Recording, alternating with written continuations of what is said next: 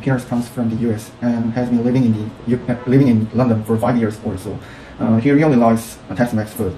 This is his things that he misses from the U.S. And it's made by homegrown vegetables from his parents' garden, like tomatoes and green beans. Also, it includes peanut butter, jelly sandwiches, and lots of ice in his soft drinks. Also, he really likes convenience stores because he can stop in at convenience stores at any time of the day. Also, convenience stores in the US have lots of things, such as filling up his car with gas, picking up some groceries, and getting a great cup of coffee.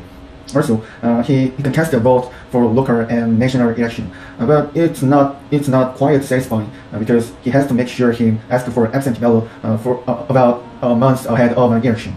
And Joe misses British bread because other bread don't make a good toast. Toast is important for British. Also, he found working in the US different from the UK. He thinks that it is important to be upbeat and positive when about what you can do in the US. And in the US, you are expected to be a salesman, so you should be selling yourself and your abilities. But in the UK,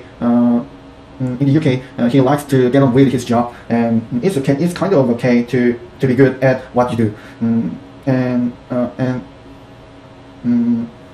What you do, and Joe just get on with his job, and he doesn't feel the need to tell everyone how good he is.